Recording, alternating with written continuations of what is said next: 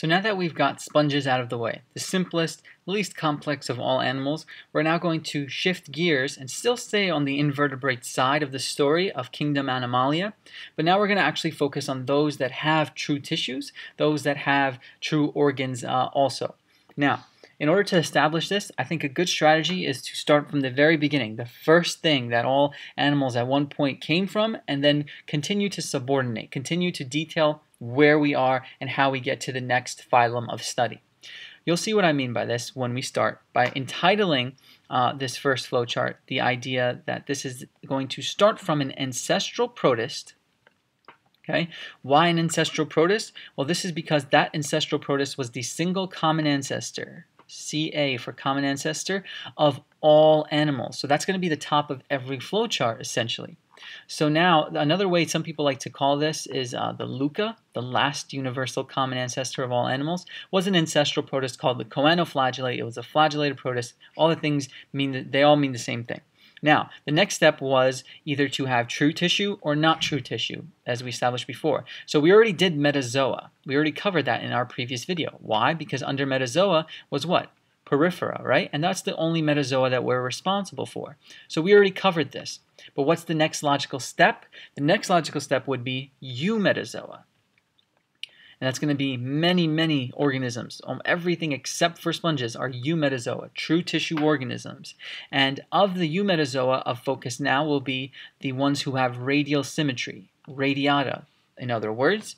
And of those who have radial symmetry, the one of key focus, the title really of this flowchart, would be the following. The phylum Cnidaria is what we're going to focus on for the rest of this flowchart. Cnidaria, one more time, have radial symmetry, they have true tissues, and they all came from an ancestral, single common ancestor protist called the choanoflagellate. We're not talking about these metazoans anymore. We covered them in the previous video. Let's talk about Cnidaria. Phylum Cnidaria consists of mostly marine organisms. So let's write that down. Mostly marine, that's the key word here, organisms. So this would include, just to give you an idea of what kind of animals we're talking about jellyfish, we're talking about things like coral, we're talking about sea anemones, so anemone, I want to make sure I spell this right, anemone, there we go, sea anemones. So these are our marine organisms of phylum Cnidaria, just to give you an idea of what they look like. We're all pretty much familiar with this, so now we've established this familiarity. What does this really consist of in terms of characteristics? What makes phylum Cnidaria? So let's look. Two key characteristics of focus are the fact that they have radial symmetry, which should be quite obvious because we started our flowchart with this ancestral protist that was a eumetazoan that has radiata, radial symmetry. So that's one key characteristic that all phylum Cnidaria have. And usually when you see radial symmetry, another key characteristic, something you can just automatically assume, is the fact that they were probably diploblastic. They only have two germ layers in their embryonic development, the endoderm and ectoderm, as established in our previous lecture. So those are two characteristics you can say all members of phylum Cnidaria definitely have.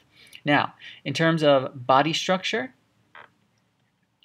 we're going to now establish what makes phylum Cnidaria look the way it does. Why do we have these organisms grouped together?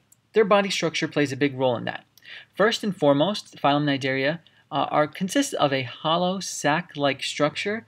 That hollow sac will usually have a mouth to it, so it's with a mouth, and tentacles as well. So we all know that jellyfish have tentacles, and usually the mouth and tentacles are at one end. So a jellyfish's structure, right? You have this basic head structure, and then you have the tentacles, right? The tentacles are only at one end. They're not on this side, or everywhere. They're only at this one specific end. Same thing with the mouth. So the mouth and tentacles occupy one end of this hollow sac that I drew on the top. Very bad jellyfish here. In addition, because we only have one end of this organism, one-sidedness, let's say, I like to call phylum Cnidaria one-way organisms. And you'll see what I mean by that in just a second. One-way organisms. And those are my words, so I'm going to put those in quotes.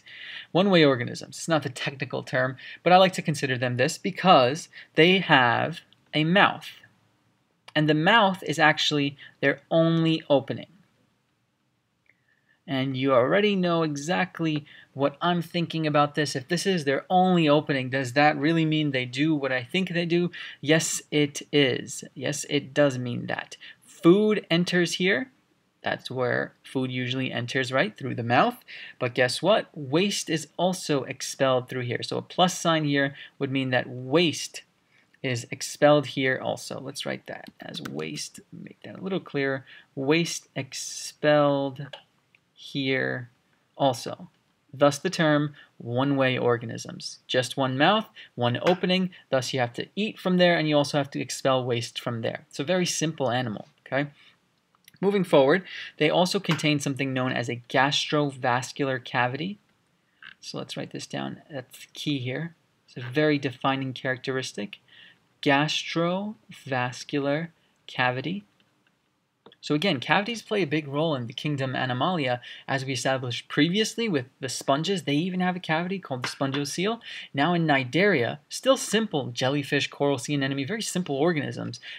They have a cavity known as the gastrovascular cavity. This is going to be their main cavity for digestion. Okay? It's just here, their digestion is a little bit more complex than just filter feeding. And specifically about their body structure, one structure you should definitely know are the cnidocytes. And as a point that I forgot to mention, this is not pronounced Cnidaria or Cnidaria. This is just pronounced Cnidaria. It's a Greek word. The C is silent, actually, in this. So these are not cnidocytes, but cnidocytes. Cytes just refer to cells, and I spelled it wrong, so let me rewrite that. Cnidocytes. Cytes just means cells, and cells of who? Cells of those who are cnidarians, right? This is seen in figure 33.6. So take a look at this as we establish what this really means. Now, the thing I want you to notice is that we have specialization because these are specialized cells, and all animals have specialization. Thus, I have proved to you that Cnidaria are absolutely no exception to that animal rule. So these are specialized cells. What do? They are specialized cells in the tentacles, okay? They are within the tentacles of these organisms. And what is their major function? Think of a jellyfish. You usually don't want to get near these tentacles, right? Everybody knows this. But why? That's because they possess cnidocytes. On their microscopic scale, they have tons and tons of cnidocytes on them that function in defense and prey capture. Defense plus prey capture. Why do they have to do this? Well, this is because they might get eaten by other animals because animals are heterotrophic, or they need to eat. They need to capture prey because they themselves are heterotrophic. Key characteristic of all animals. And that's phylum Cnidaria. Basic facts to remember about this. Definitely understand the idea of radial symmetry, meaning that they're definitely diploblastic, and these basic body structures, specifically the specialization that they exhibit in the form of cnidocytes.